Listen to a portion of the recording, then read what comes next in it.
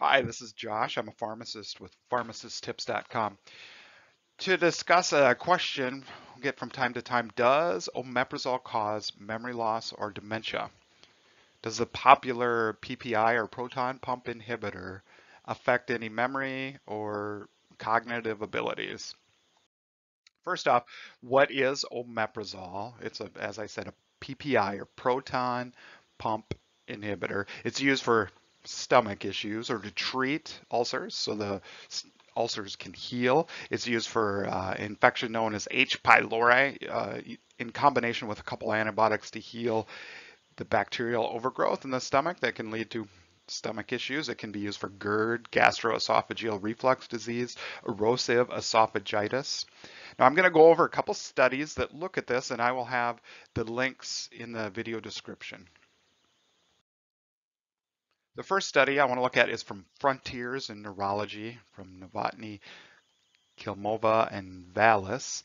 Um, the purpose was to review whether the proton pump inhibitors, which omeprazole is one of them, have any relationship to both the onset of dementia and depression in the population that uses them. So they look through, this is a literature review. So this can't prove that this causes it. It can just prove an association. Um, and because PPIs have long been considered a safe drug for both short as well as long-term use.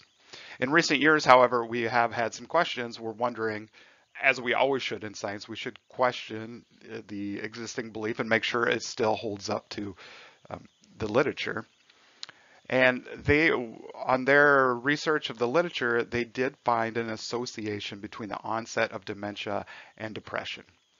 Now, there could be other factors that they overlooked, but this is certainly worth considering that they have found the association.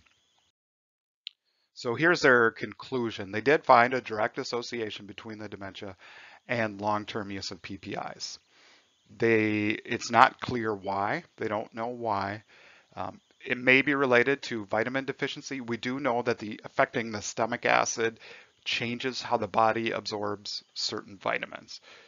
So that would be something to consider if you need to be on long-term PPIs. Possibly vitamin supplementation would be useful.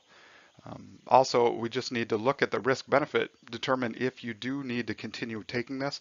Often people just need a short 6 to 8 week therapy of omeprazole, taper off of it, and because long enough for an ulcer to heal or something else like that. But it certainly questions whether we want to keep people on it long term. Next study is from the Journal of Alzheimer's Research and Therapy. This one, frankly, surprised me. Um, our study published right here by these folks. What they did is they decided to study this because they know that the vitamin deficiency occurs with this and that PPIs have become increasingly popular, but they wanted to look at the cognitive impacts. Does it affect memory? Does it affect any brain functions?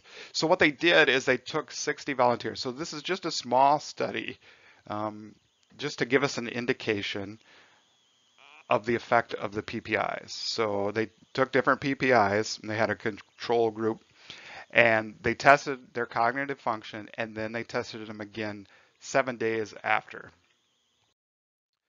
They found significant, statistically and clinically significant impairment in visual memory, attention, and executive function in only 7 days. Now, this surprised me. It's a small study, so we can't be certain, but that really, I found that to be really interesting. All PPIs have a similar negative impact on cognition.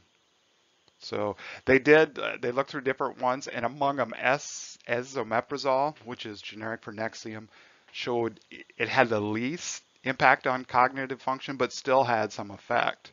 So this is really interesting. It needs to be part of the consideration when you determine whether long-term PPI therapy is appropriate for you, since we're seeing an association of cognitive decline when you're on these medicines. Further studies should be done for a longer period of time, just as they said here. This was a small study, so we can't be certain, but I would think that should definitely be taken into consideration. You could talk to your doctor. I appreciate you watching. Remember, do not stop your PPI without talking to your doctor. They can be difficult to stop. You can actually get some hyperacidity and often will need to be tapered. You need to work with your doctor.